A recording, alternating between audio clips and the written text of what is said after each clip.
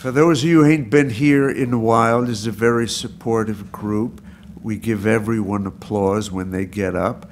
If you applaud when they leave, that's up to you. You can read your own, read anyone else's you like, or you can just sit and listen. Housekeeping is pretty boring and there isn't much. Again, we are fortunate to be recorded, and you can see yourself on community television or YouTube for posterity. And if you'd like your name published correctly, make sure Macy, who films it, has it. When we have big... Yeah, that's a good idea, don't you think? Do you want to add anything right at this moment of your own? When we got a big group, we limit it to kind of like 10 or 15 minutes, but when the groups are smaller, we got enough time. And please don't watch your language unless there's a reason. I want to touch on it, but I don't know how far to go with it, Chuck. What do you think? With the language issue? The language invention and depending on... Usually English. Oh, it's starting. Okay. Don't say anything that Lenny Bruce wouldn't say. Oh, that leaves so much, doesn't it? Actually, we accidentally saw part of the Golden Globes, and it was so refreshing. I couldn't believe, what was his name, Ricky Gervais, just telling everyone to F off. Quite something. So, anyone care to go first, and then we'll just go as we feel like. Corey's very good at going first. Well, thank you, Richard. Let's have a hand for Corey.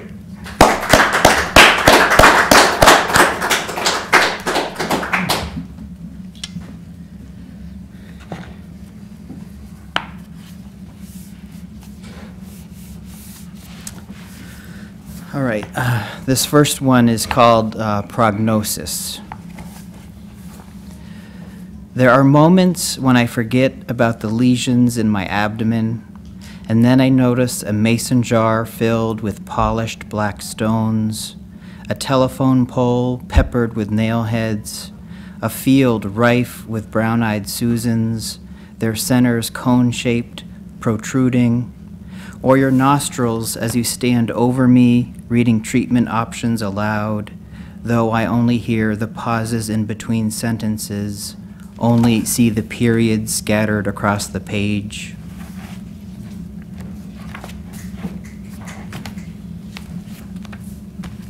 This next one is called Waiting. In the weeks I waited for the biopsy results, I had the same recurring dream. Standing at the French door, panic-stricken as a hulking black bear paced the lawn, pugnacious and unfazed by my attempts to spook him. He wouldn't leave, kept scavenging for food, stripping berry bushes, digging up bulbs with paws the size of snow shovels. Eventually, I worked up the nerve to reach for the knob, pull open the door, only to find myself awake, lying in bed, the scar still there, the threat still close.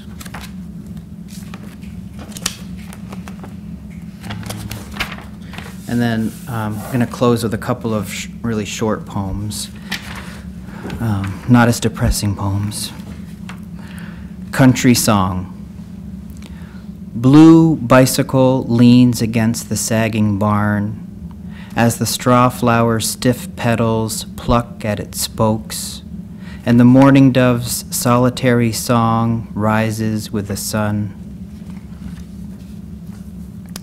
Fireflies in a jelly jar, summertime nightlight. Thank you.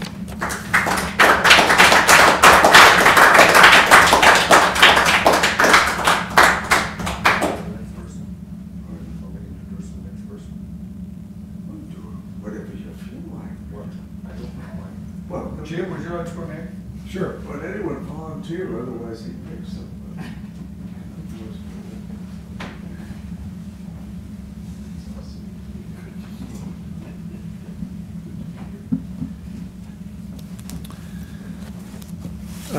In 1997, I had a chance to go to Vietnam, not as a soldier.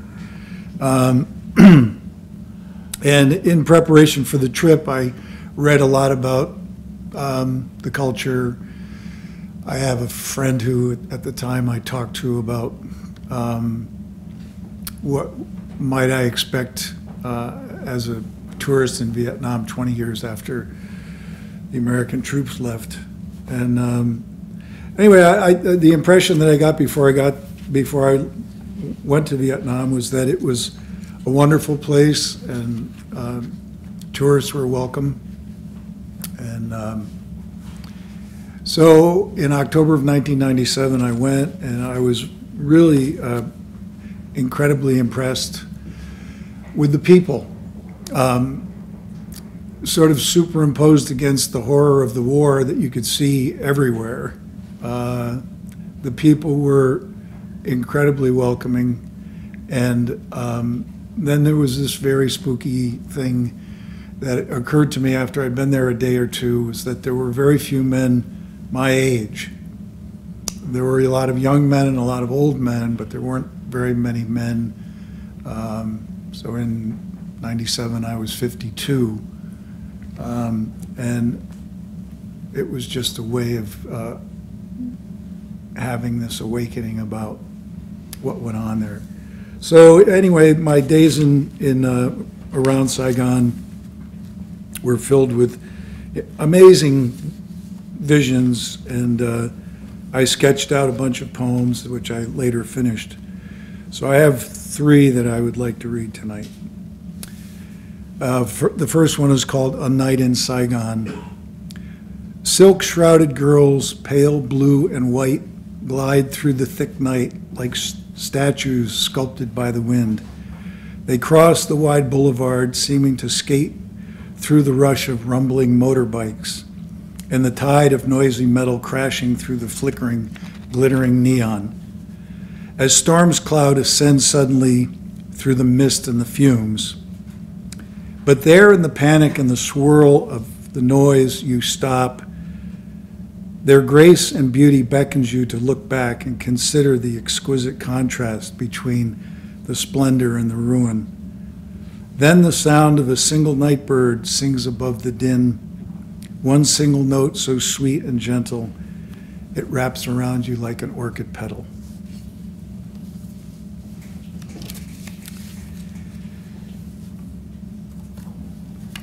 The next one's called Visions of Vietnam. The armies have come and gone, but the images of my time have sharpened as I wonder how much has been forgotten. The swirling mass is crushed together amidst the junk of ruined lives, washed up stinking heaps at their feet. Dark inside of the street, an old woman under a tilted mollusk-shaped hat hides her gaze from the ancient inevitable. Only in the faces of the old do I see the sadness that I share with them, but dignity too. They carry it with them to the marketplace this morning to meet the day. But hope is not for sale today. It is bombed out and blown away. Yet from this place, looking out across the fields under the golden sun, the rice grows uninterrupted, silent and eternal.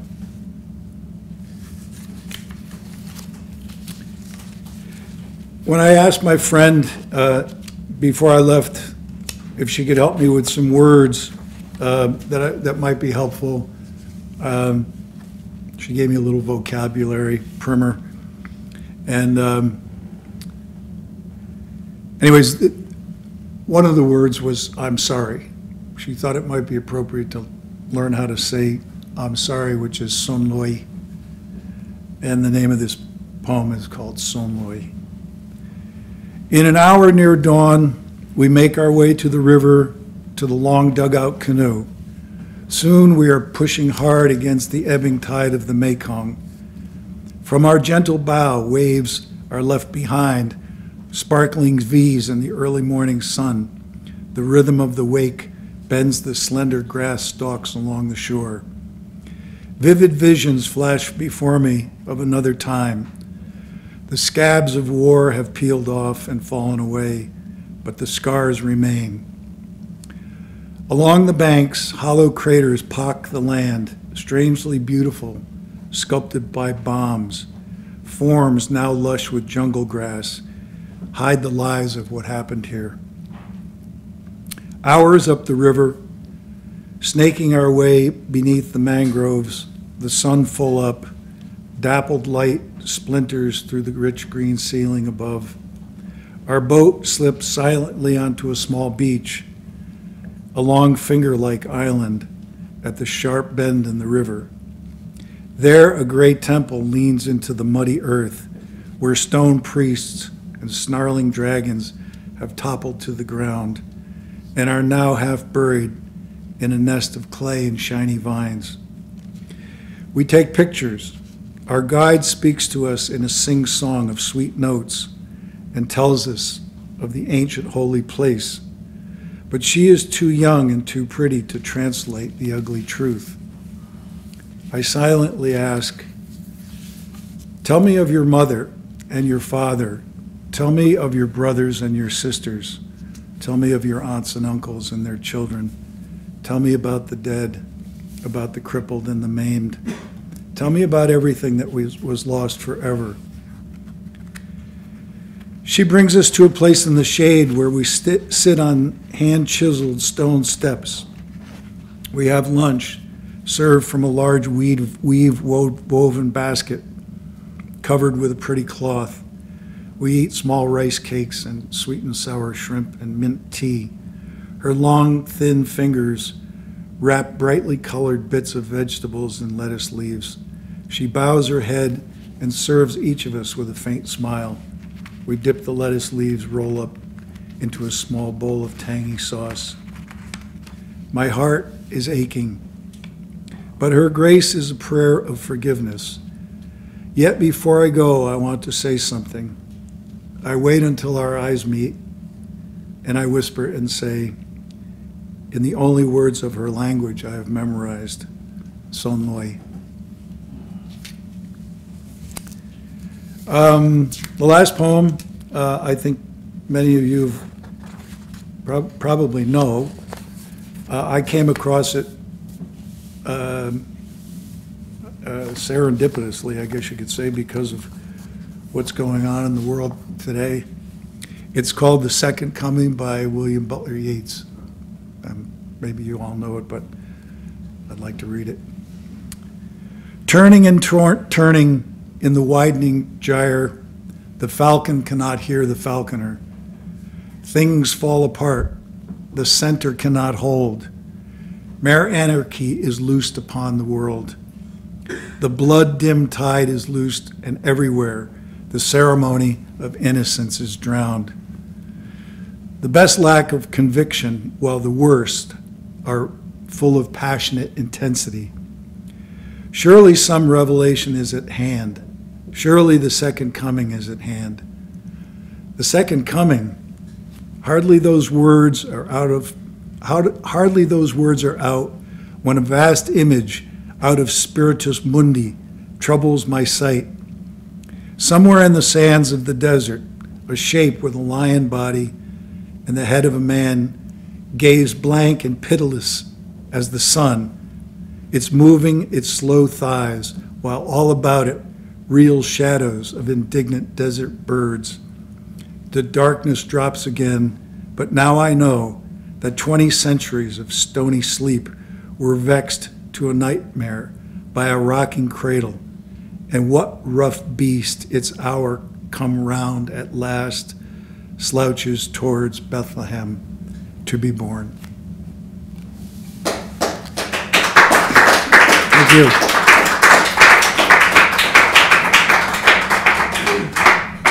Before the moment passes, thanks, Jim, for the painful serendipitous experience of feeling, for those of you who were here last time, bringing, for better or worse, all that Vietnam stuff back again, you know, and capped again by the second coming that we've all heard too often. Who feels like going next? Kevin? I'll do it. Yeah. Good. Gavin, give him a hand.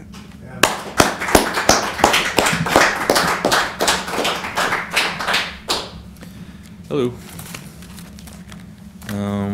It's been a couple months. I think I've done this one here before, but I can't remember, and I haven't done it in a little while. Call this poem Insomnia in Red. I can't compete with your completeness. I can't sleep these odd evenings when you step past my threshold to shed your solar power, push the dark and dust back to the corners for everyone else. I wish you were afflicted with a reciprocal tunnel vision. Look at me. Eyes wide, trying to catch your glance through the drywall, trying to conjure your body through the darkness. Can't depart from the memory when you slipped to my side for a kiss past my door, cracked light leaking across my floor to the corner of my bedspread. A pernicious silhouette, I am gutted by your shape. It will never leave my head. And now I can't sleep. I swear the bed sheets are burning. I'm turning over and over. I am jettisoned, spinning through space end over end, same as when I emptied the contents of my everything to run through your fingers. Hourglass sand past slender hands, till I'm vacant and panicked, sifting through the wreckage like, look, don't you want this? Like, look, I'm pathetic. Can I be your dog for a decade? I'm begging. Knees bloody, heart damaged. Look how well I wear the role of disenchanted romantic. But now I can't sleep, 'cause I'm wide awake and wondering if you might wear me once in a while like a battered bracelet under your sleeve, or spare me an unplundered smile that could never be perceived as being laced up with pity. Maybe then I could sleep. Maybe then.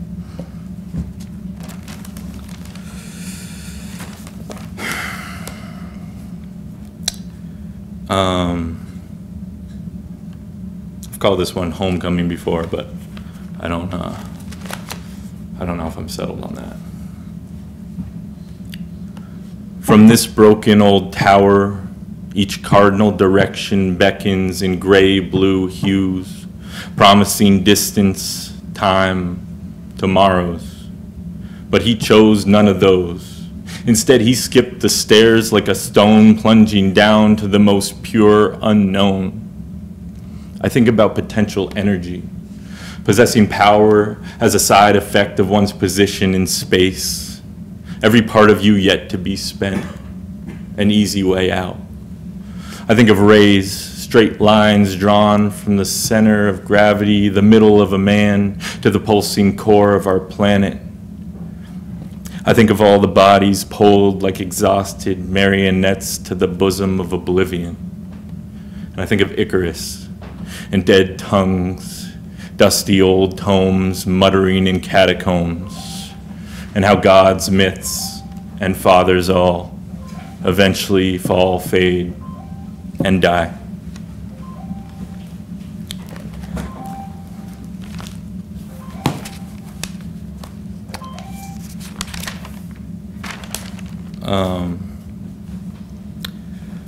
Writing's coming a little slow lately, but I looked through this journal, and there's some stuff that I'm fairly okay with. And it's funny, I just opened this one, and I basically started to write it because I was frustrated that I wasn't writing, but I'm actually kind of happy with it. So, Untitled, this is from early December. And the you is me, if that's confusing. You let a week lapse and wonder, where is my will to write? Buried under my bullshit, I presume. Sometimes expectations are shallow graves, excavated with exclamations, the spade sharpened with unhurled stones and plunged again and again, the width and depth hollowed out of the earth, the X's and Y's, the curious process of building a thing by hollowing and scraping everything from it. You carve poet in your own headstone, but the darkened maw below screams mutely, drowning, choking out your self-important voice, and silence falls heavy on the hillsides. Snowbanks of pages unwritten, a blizzard of unspun words sting my unfeeling features, the tongue frozen to this unsinging skull. The gathering crows more lyrical than this unstrung body, this broken banjo corpse, so be it. Topple the ego's intentions, cave in and hatchet that empty mask, it serves you not. Let rot the bard, the scribe, the dove whose song would not fly. There is room in this void for each of their bones, their bemoaned plights, haunted nights, little dramas and bloated traumas, bury them all, till the pit named poet is full again, with death, with life to its brim, and this breathing, seething, no one can resume the path, the pen, treading heavy over the sullied plot, past the dashed stone's proclamation, proceeding into a fresh laid canvas of possibilities, with something fresh and light, and yet unspoken, hovering just behind his lips, his eyes. And if you'll permit me, I'll do one more, because, I don't know, because light. And light is the medium, meaning we are lampshade people, filaments behind your pupils. It's the kind of fragile shine best defined by its departure. See, perspective is the artwork. We could weave a million fantasies, every heart is still a dartboard. And like trees, you're adding rings with our capacity to grow ours. Me and more, you won't need all that bark and shining armor, 'cause in every perforation an opportunity to shine more. And you're dismissing the point if you've been endeavoring to shrink yours. Ludicrous labors like an ocean trying to shake shores. Got really busy pillaging, forgot to learn to pay forward. And all that self-doubt left us stressed, cast out, and way opposite of starboard. Wrong port.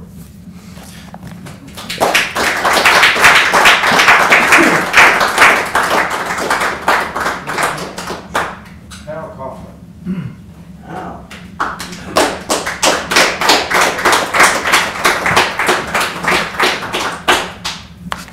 Well, good to see some familiar faces and some new faces. It's been more than a few months since I've been here. It's good to get back. I think a lot in terms of being gracious and appreciating just the simple beauty of this room. Details like the ceiling that nobody's going to get close to look at, but is just done with beautiful handwork. It's just, anyways, it's a really nice place to be. I'm happy to be, as I always think I am among poets, I am among friends. Tonight I have 4 poems. One of them's really short. The first one, well, let's see, one other thing, I need to say hello and thank you to Macy, who's always here, at least in my experience, and it's always nice to be in focus. So anyways, first poem, Watching Wallpaper. It is a cream-colored vinyl wallpaper with a design of vines climbing to the ceiling, adhered to the wall by the low bid. Bill is 72 years old, and I am in his shared room with his comatose roommate in a nursing home. He is laying on his bed and pointing to the wallpapered wall. He is only able to get out 1 or 2 words at most, and it takes a while to have him explain, with me filling in large gaps. It is a black man on a bicycle riding it underwater.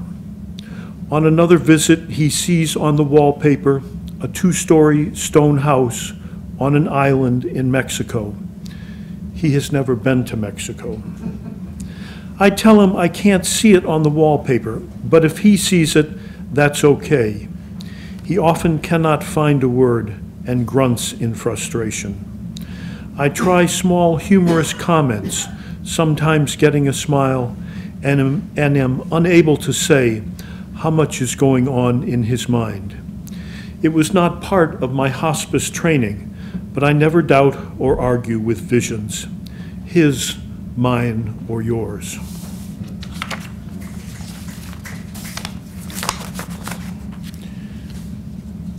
What we didn't know then. Kindergarten. At the end of the day, all of us boys kept in the classroom, told we had been bothering the girls and they would be allowed to go home before we would be allowed to leave. They waited for us at the playground.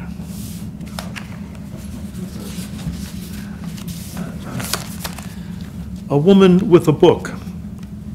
I remembered a trip with one of my brothers and some entertainment we had at an airport near Washington, D.C. It was many years ago when airports were open to anyone who came through the door. You went to the airline ticket counter, talked to a human, got your paper ticket, and walked to the departure gate, gave the ticket to another human from the airline, and strolled on the plane. Nobody checked you, your name, or what you were carrying. I don't expect to be believed by the young. We had landed, gotten a snack, and found a couple of chairs on a second floor that overlooked where you would walk to the planes to wait the hour for our next flight. We soon noticed a reasonably dressed, reasonably pleasant woman with a slightly oversized hardcover book approaching solo travelers and engaging in conversation. If the traveler talked and listened long enough for her to open the book and show something in the book, she always got money from them. Every time. We were far enough away to be unable to hear anything or see what was in the book. It was so oddly compelling, we missed our flight. We had to change tickets, fly to a less convenient airport, rent a car, and drive 5 hours to get home.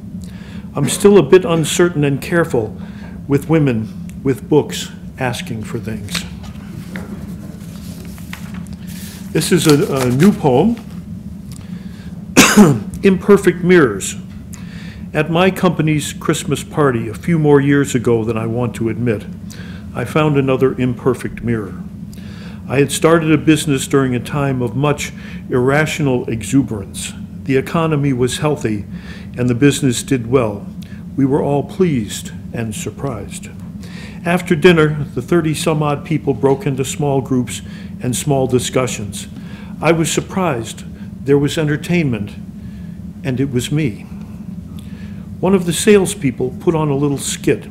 He did an impression of me. Dressed alike and of similar size, I was surprised. Is this how I look to others? Even knowing, at least in my mind, I was taller and slimmer, I was both shocked and unable to stop smiling. I'm sure it was mostly done with appreciation and mischief. I only thought about firing him for a little while. My mind drifted a bit while watching. Perhaps we should talk about all the years our mirrors, when viewed from within or from some shiny surface, seemed neither accurate nor kind. What has stayed with me from that evening is the mannerisms. I was unable not to see how well he owned my small physical, not always fully conscious movements. It seems unlikely I present myself to the world with more honesty than you. I had not understood mostly what is seen isn't me, but some odd collection of mannerisms displayed as truth. Thank you all for your kind attention.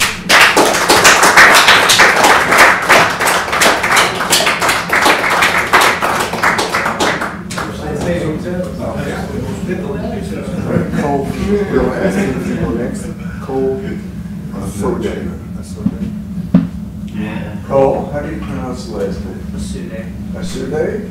Let's give a welcome to Cole. All right, cool.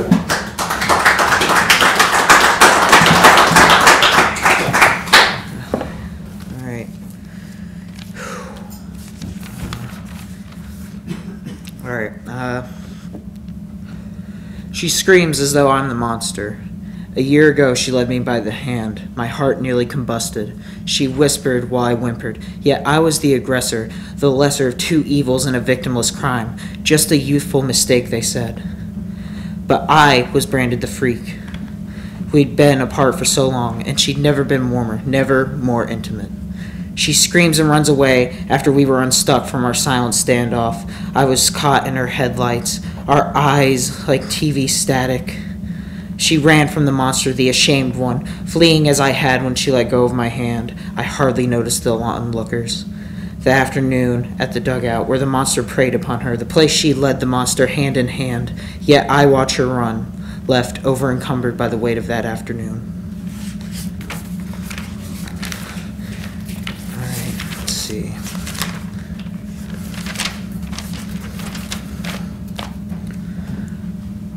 I remember being told there's a time and place for everything, and eventually the jagged, misshapen events come together and somehow form a smile. Maybe not on my face. Or am I looking for the pieces and not the whole? But how can it be whole? I'm still here. Whole means death. Complete. Nothing more to add. I remember my mom loved jigsaw puzzles, finding a way to create a landscape from hundreds of tiny, cut-up pieces of cardboard. She never glued them together, framing what amounted to a banal picture whose best feature is how it was cut up with random order, sprawled across the coffee table, pieces connected but still not quite whole. I remember being only 9, believing I'd found my most important piece, the one allowing my brain to assign verbal imagery to thought, solving an invisible conundrum I'd crafted with little consideration, but still severely unfinished. Missing a piece, or maybe pieces of my brain, my heart, or it could be my soul. The soul is a puzzling thing, an intangible organ pieced together by the owner. There's no such thing as a soul transplant, and if there was, I'd ask my doctor for one. I remember being thrilled about therapy when I had nobody to talk to or repair a soul with. A professional carpenter of the conscious, I'd cut up chunks of my brain, knocking down joists of reason and healthy thought, and watch the therapist try to repair the wreckage. I remember telling a girl she completed me, lying between my teeth. But what if I wasn't? What if her absence is proof of what? Being incomplete? Whole means death. Kissing her one more time would have been the death of me. So how long will I remain incomplete? Or will I never be complete and eventually become whole, dropping dead before I can finish my soul and stepping back to see what it looks like fully assembled?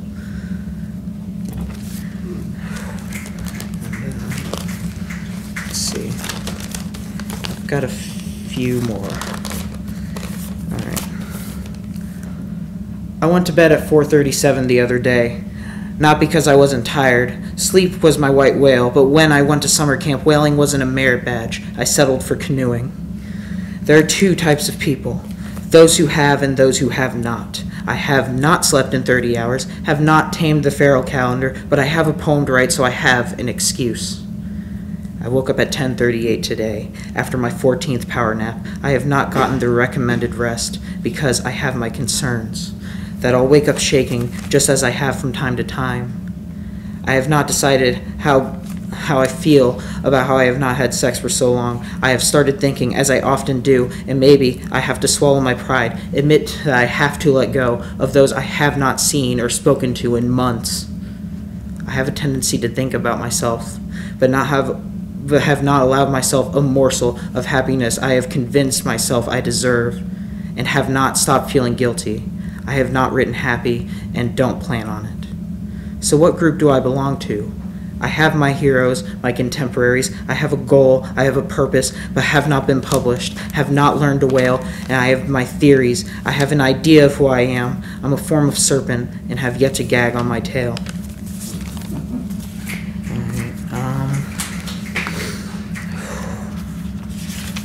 Let's see. I'm just not going to do that one tonight. I'll do this one, and then I'm going to try to recite a couple of poems.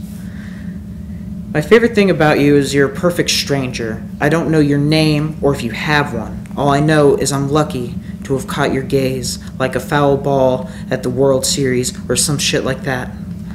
Just like you, I know nothing about sports, but everyone compares love to a game. Guys score, or when asked if they'll ever settle down, they say they're playing the field. Where's the ref? My favorite thing about you is I haven't said a word or communicated with you. I don't have to. You already know and are waiting, probably dreading the probability, the chance, 0%. I won't. Why ruin my favorite thing about you?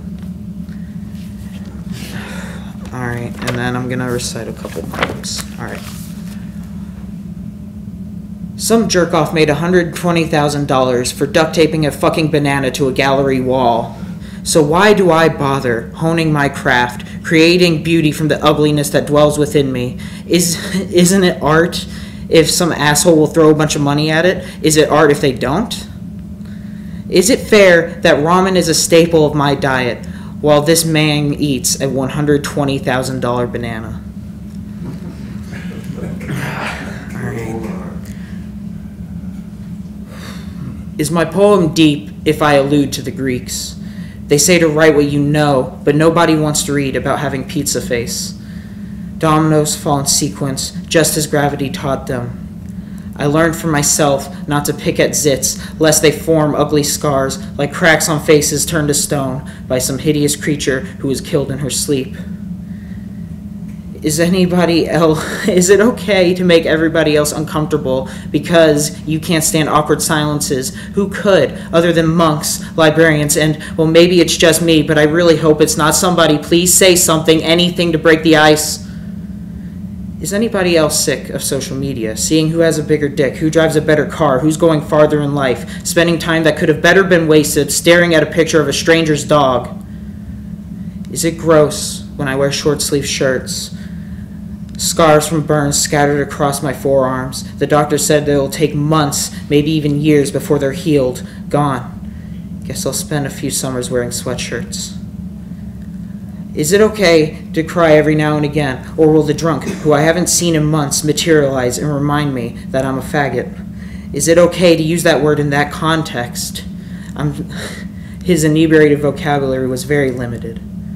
Go run to mommy, faggot. I'm sorry to ruffle feathers, but I can still hear every slurred syllable, even now, months after it last happened. Is there a term for the fetish for sadness? Dacrophilia is the closest I could find. The feeling of arousal at moments of emotional vulnerability.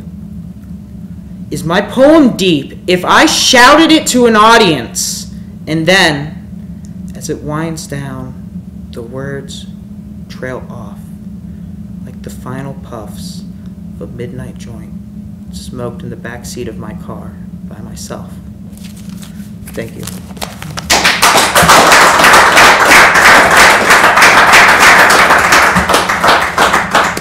Chuck wants to go next. I want to say something before we go next. Who are you? Doesn't matter who I am. Let me say it before the moment's passed. Cole, I just want to say a cliche that comes from too many groups in my part, but I mean it sincerely. This is very personal stuff, and thanks for sharing. So I just wanted to say that. Now, what did you have in mind, Richard? I thought maybe we'd ask Chuck if he had one. Okay, I see some new faces here, though. I don't want to skip. Do either of you want to read? Okay. Brian? I came up with something very short off the top. It's up to you. You want to come up and give it, or just listen, whatever you feel like. Okay, this is Brian. Thanks.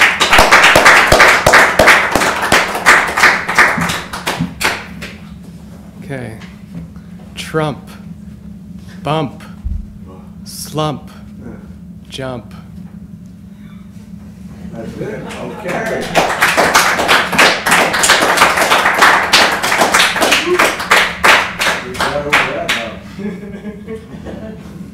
Which were also poignant and brief, right? What's the soul of wit? Right. Brevity. Yeah. Jeff.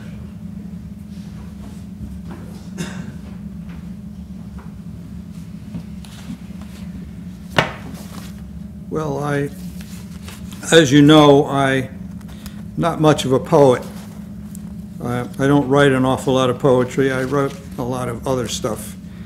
And since I've been told it's okay if I read my other stuff, that's what I tend to do when I come here.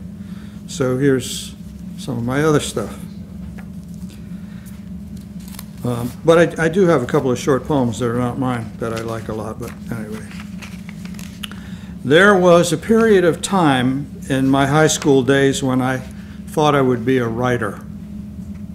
I thought I knew everything, and I had a few matters that I wanted to explain which had not been explained or even explored to my satisfaction.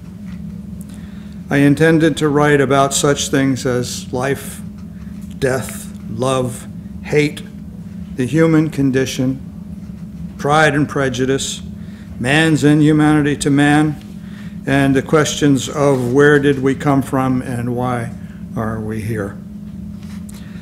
I thought I might start with the question of why are we here and get that all straightened out before I went on to discuss the other issues. But I decided that perhaps I should first explore the question of where did we come from, thinking that that might lead me to an understanding of why we're here. I knew the story of Adam and Eve, but only in broad Sunday school strokes, not in great detail. So I turned to the Bible to refresh my memory of the story. Until then, I hadn't thought of the Bible as something you would read unless somebody made you. I began reading it voluntarily for the first time. It fascinated me, and it frustrated me. I began with Genesis, of course. I read the several accounts in that book of the creation of Adam and Eve. The chronology in chapter 1, the slight refinements and somewhat puzzling inconsistencies in chapter 2. I read chapter 3 about the serpent, the eating of the fruit, the fall from grace, and the banishment from Eden. I went on to chapter 4, which contains the mystifying story of Cain and Abel, and then bogs down when all those begats begin. Chapter 5 is pretty boring. More begats, all genealogy beginning with Adam, except that this one doesn't mention Eve. It says that God created male and female and blessed them and called their name Adam. Called their name Adam. Both of them, apparently. So the first people, according to this chapter of Genesis in the King James Version, my favorite because I like the language in that one, were Adam and Adam. The New Revised Standard Version calls them both man, not Adam.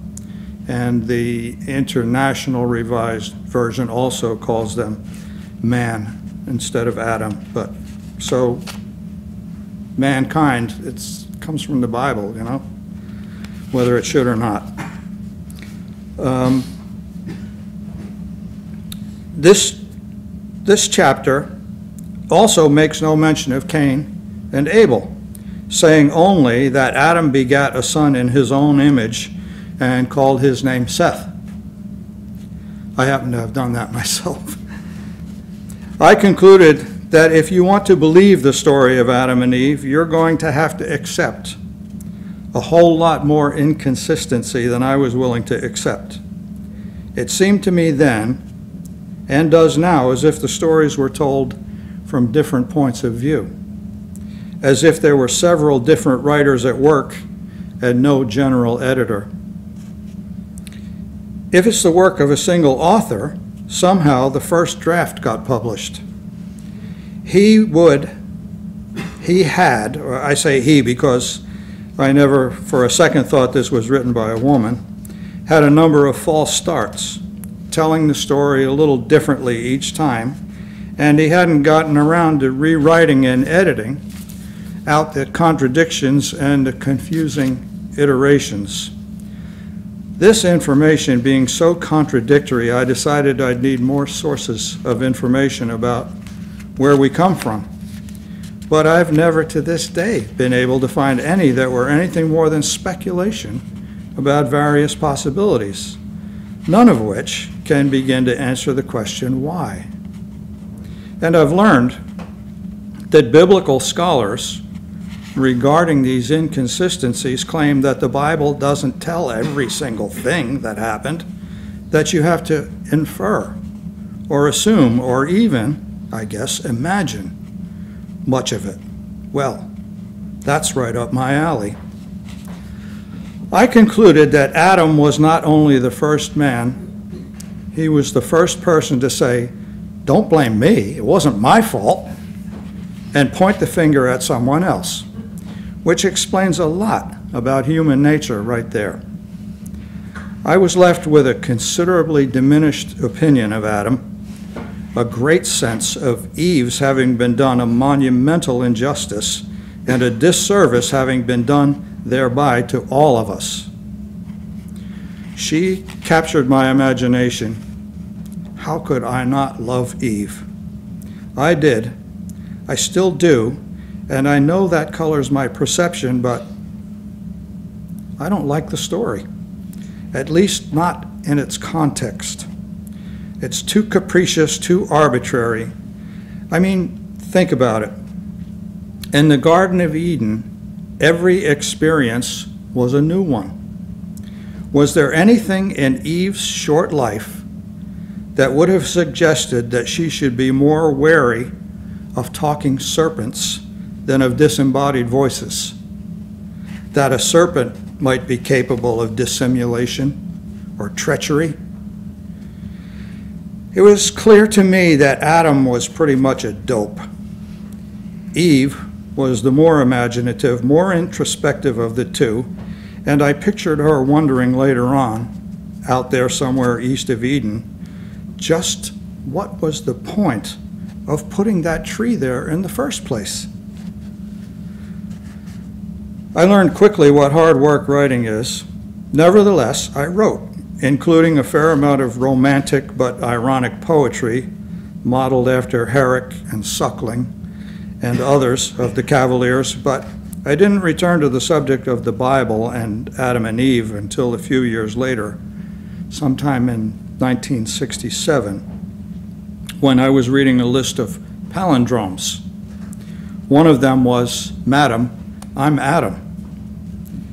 It occurred to me that the name Eve, already being a palindrome, should lend itself pretty readily to that kind of wordplay. I made one up, Even Eve. Then another, 7 Eves.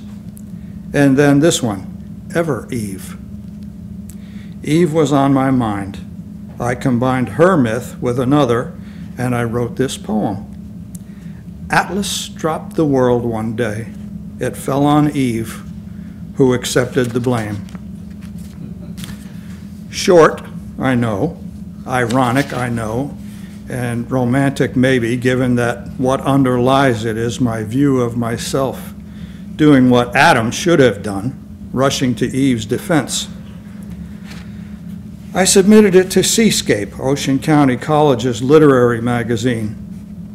A few of the people on the editorial board said it wasn't much of a poem. Some said it wasn't a poem at all. Some said, poem or not, it wasn't much, period. But some liked it. I agreed that it might not be a poem, but it existed, so it had to be something. Perhaps it's an epigram. Whatever it is, it was published. It pretty much sums up how I felt about the matter, and you know what? It still does, except that as I read it, nearly 50 years later, I'm not happy with the last line.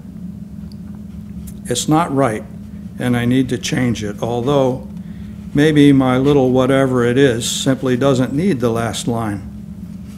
Atlas dropped the world one day. It fell on Eve. So having mentioned the Cavalier poets that I liked so much, I'll read a couple of theirs. This is Sir John Suckling. Why so pale and wan, fond lover? Why so pale and wan, fond lover? Prithee, why so pale? Will, when looking well can't move, or looking ill prevail? Prithee, why so pale? Why so dull and mute, young sinner? Prithee, why so mute? Will, when speaking well can't win her, saying nothing do it? Prithee, why so mute? Quit, quit, for shame, this will not move, this cannot take her. If of herself she will not love, nothing can make her, the devil take her.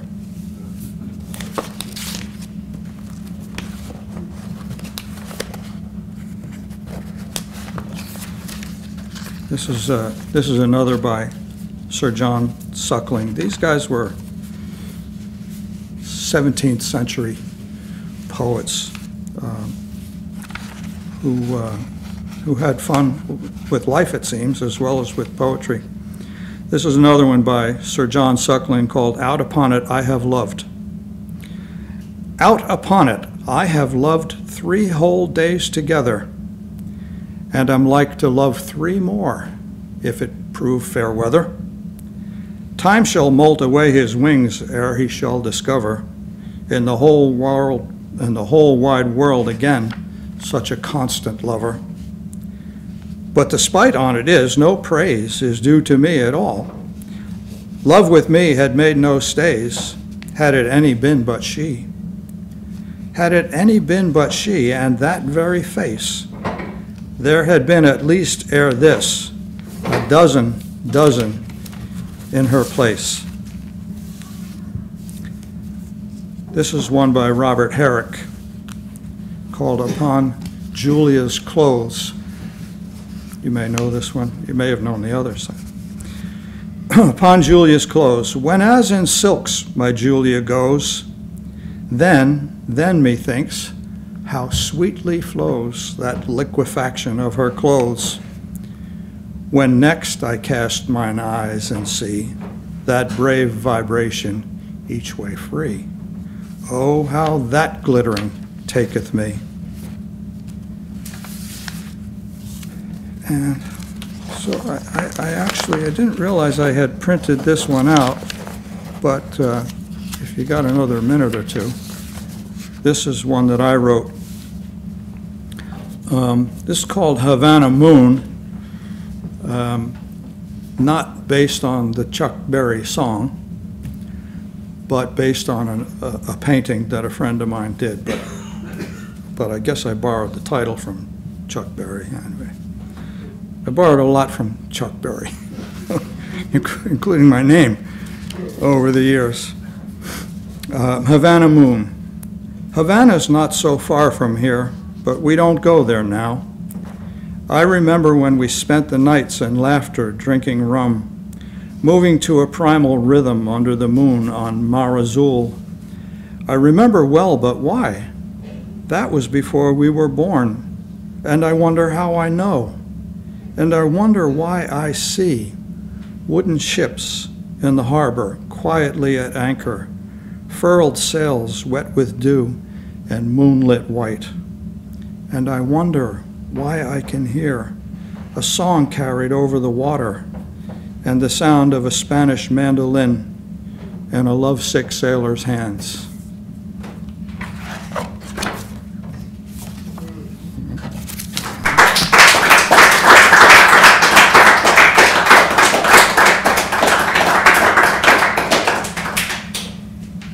Now we have our esteemed host, Richard Estes.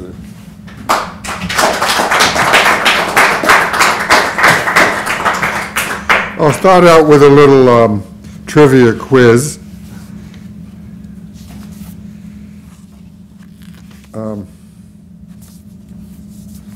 What National Football League team is named after a poem? Yeah. Good for him. And why? Because, whatchamacallit died in Baltimore, Who? whatever his name was. Oh, Edgar Allan Poe. Yeah. Born and died. Yeah. He Yeah. didn't live long, so. Yeah. And so, in honor of Edgar Allan Poe, who was born on January 19th, 1809, same year that one of the most famous presidents in the United States was born, who is, Lincoln, right, I'm guessing good tonight. yeah, 100%. I wish there was some money. Well, that's one thing I don't have, especially after writing poetry. Okay. The Raven.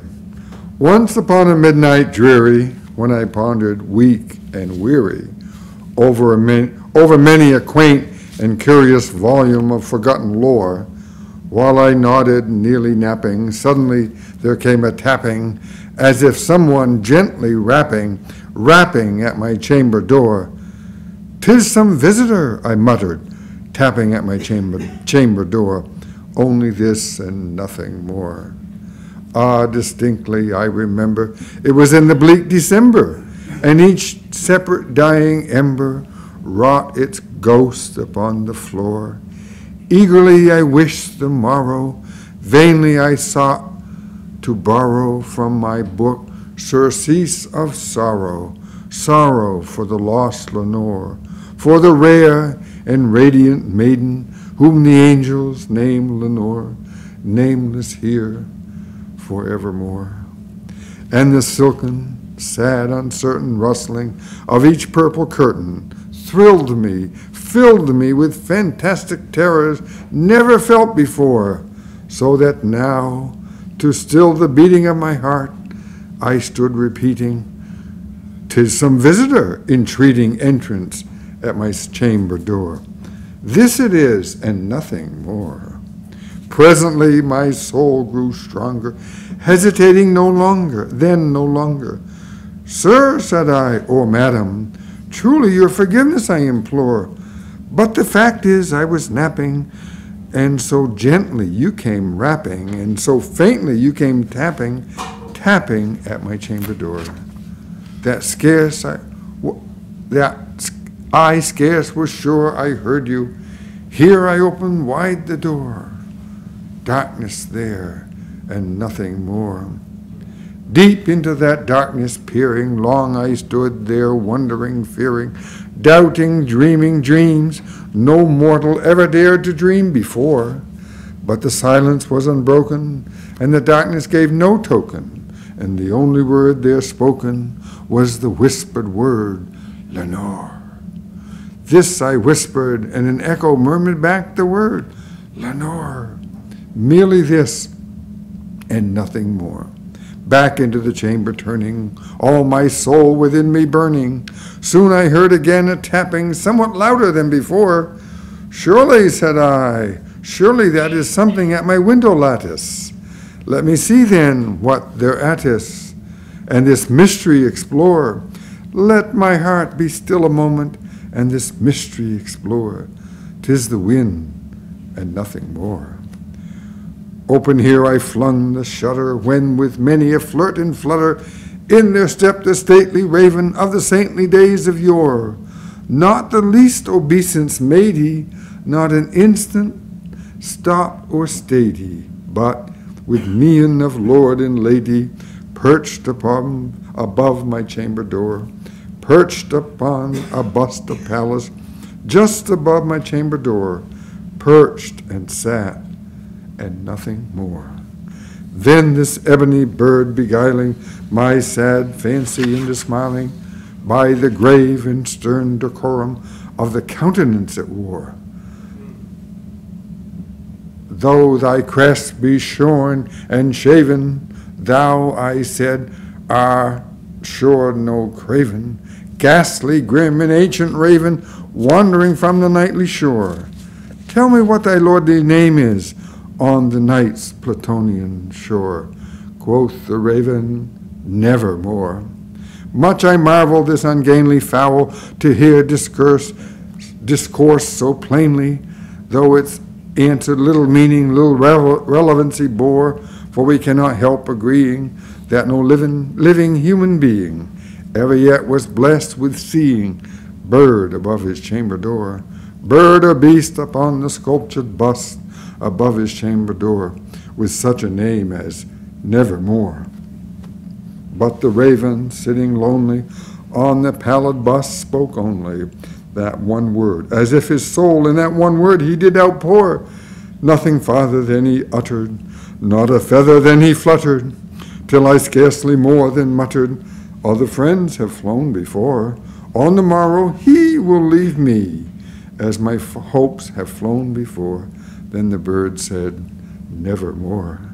Startled at the stillness broken by replies so aptly spoken, doubtless, said I, what it utters is its only stock in store, caught from some unhappy master, whom unmerciful disaster followed fast and followed faster, till his songs one burden bore, till the dirges of his hope that melancholy burden bore of nevermore.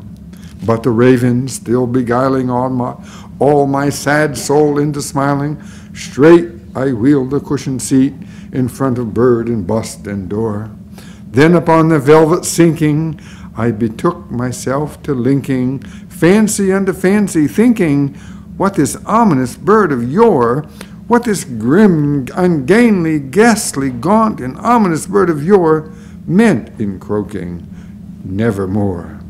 This I sat engaged in guessing, but no syllable expressing to the fowl whose fiery eyes now burned into my bosom's core. This and more I sat divining, with my head at ease reclining on the cushion's velvet lining that the lamplight gloated o'er, but whose velvet lining with the lamplight gloating o'er she shall press nevermore. Then methought the air grew denser, perfume from an unseen censer, swung by angels whose faint footfalls tinkled on the tufted floor. Wretch, I cried, thy God has lent thee, by these angels he has sent thee, respite and nepenthe from thy memories of Lenore. Quaff, oh quaff this kind nepenthe, and forget this lost Lenore. Quoth the raven, nevermore. Prophet, said I, thing of evil, prophet still, if bird or devil, whether tempter sent or whether tempest tossed thee here ashore, desolate yet undaunted, on this desert land enchanted, on this home by horror haunted, tell me truly, I implore, is there balm in Gilead? Tell me, I implore. Quoth the raven, nevermore. Prophet, said I, thing of evil, prophet still, if bird or devil, by that heaven that bends above us, by that God we both adore, tell this soul with sorrow laden, if within the distant Aden it shall clasp a sainted maiden, whom the angels name Lenore. Clasp a rare and radiant maiden, whom the angels name Lenore.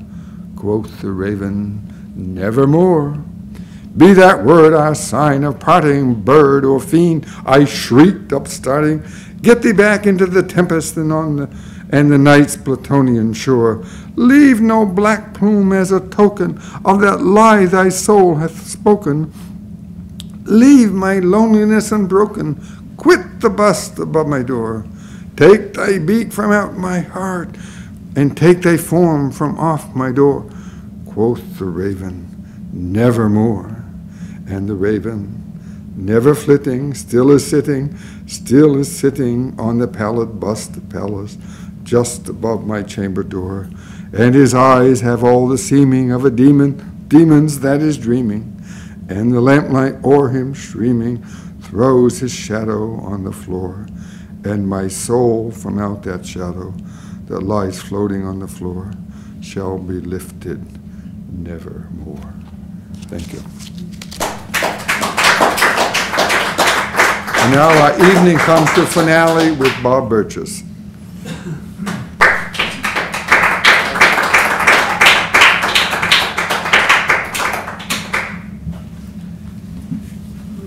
I'd like to say nevermore, but then I have to quit. I thought I was going to go last, that's why I thought nevermore would work. It's got to be a response.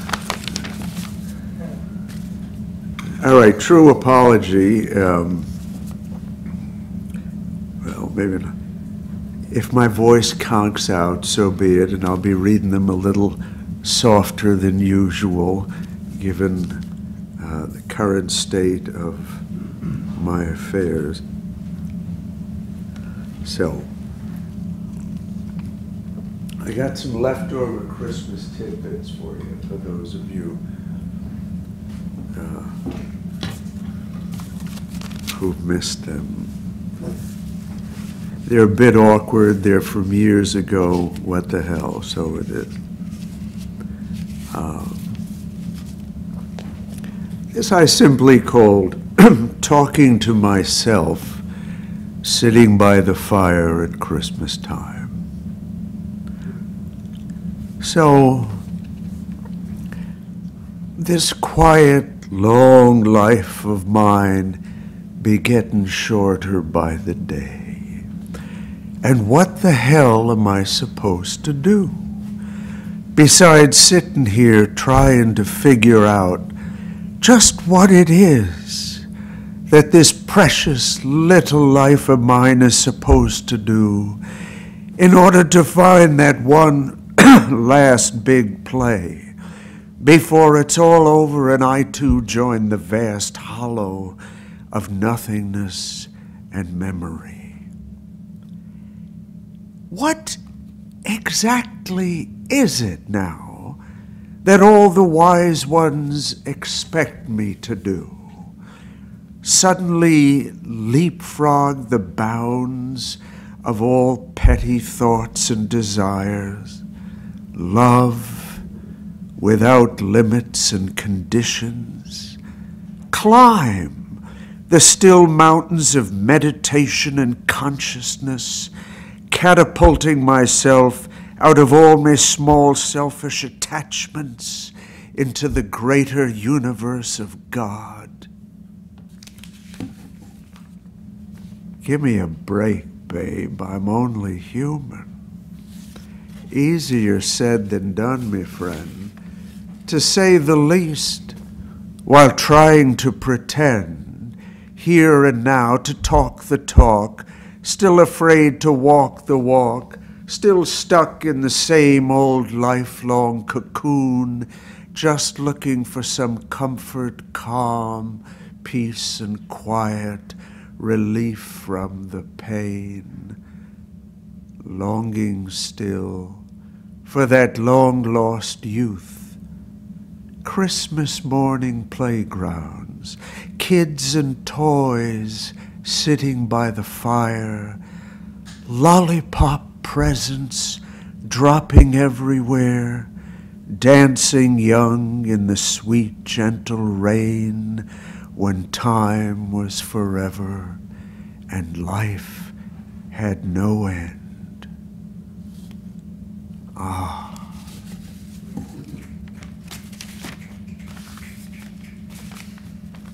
So talking to myself some more, AKA the loneliness of the atheist.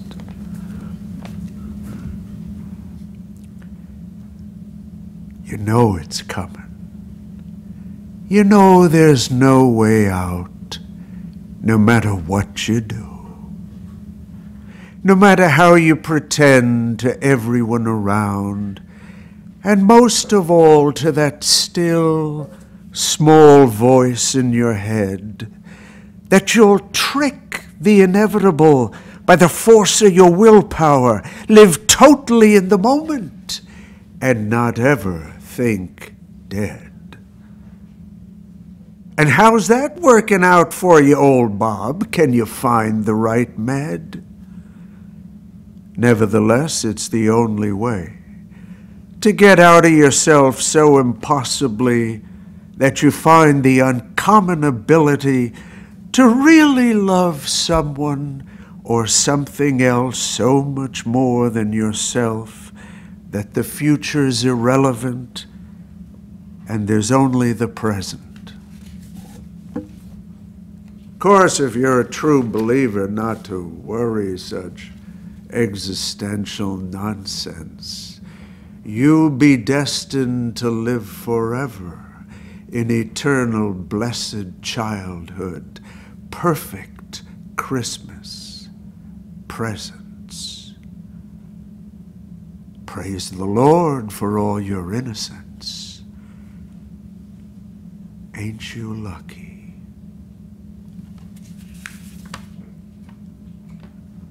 Going to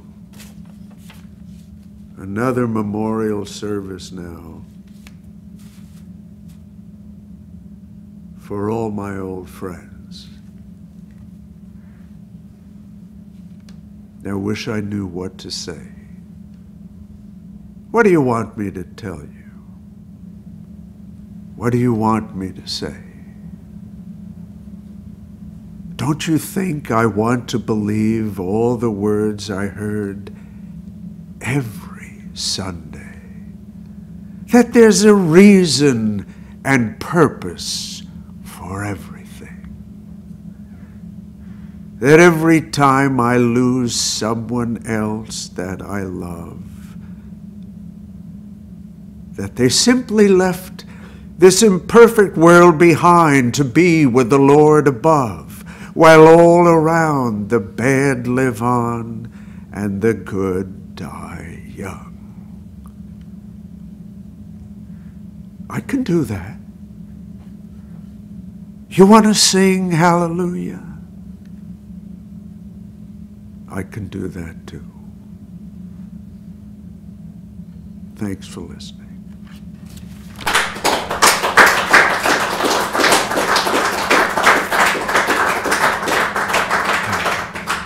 And thanks for Macy for recording us for posterity.